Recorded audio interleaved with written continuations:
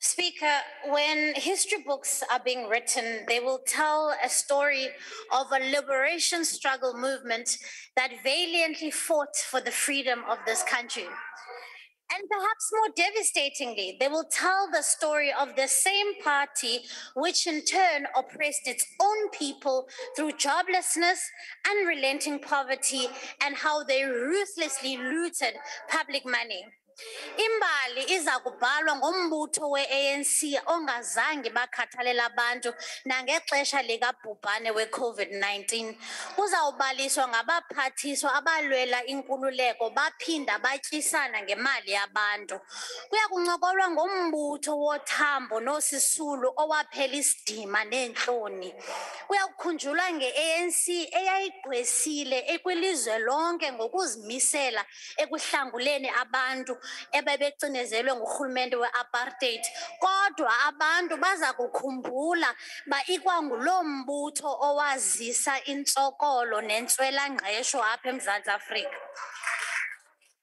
That, members, is the fate of this organization that once commanded the respect of the world. It is now littered with criminals, crooks, and the most unsavory of characters. It has long forgotten the people who elected it to govern and only cares about lining the pockets of the political elite.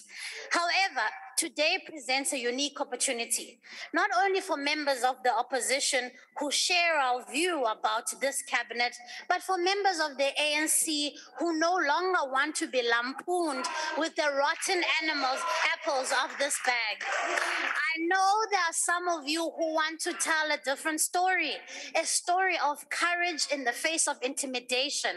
I know some of you want to tell a story and want to stand up and be counted on the right side of history, where you voted to rid this country of the albatross that is its cabinet.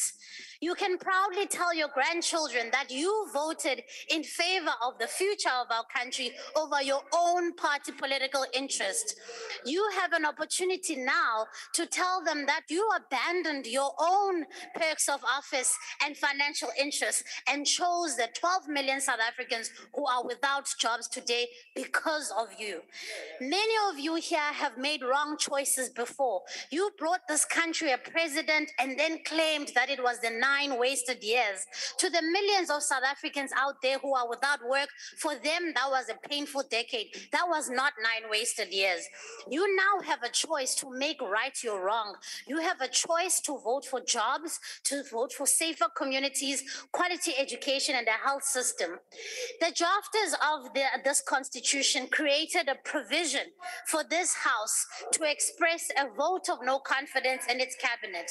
They did so for moments exactly like this, a situation where members of the executive have neither the ability or the desire to represent the people who elected them. We know who they are. We know who played leading roles in state capture, on who stole money during COVID-19, and who failed to protect citizens during the July riots. These are irredeemable people whose presence in our executive can no longer be justified. And so, members, my plea to you today is very simple, is that you vote for capable ministers who will work hard to pull South Africans out of poverty, who will be unapologetic about choosing policies that will grow our economy and create jobs, and ministers who will care enough, simply care enough about the future of this country.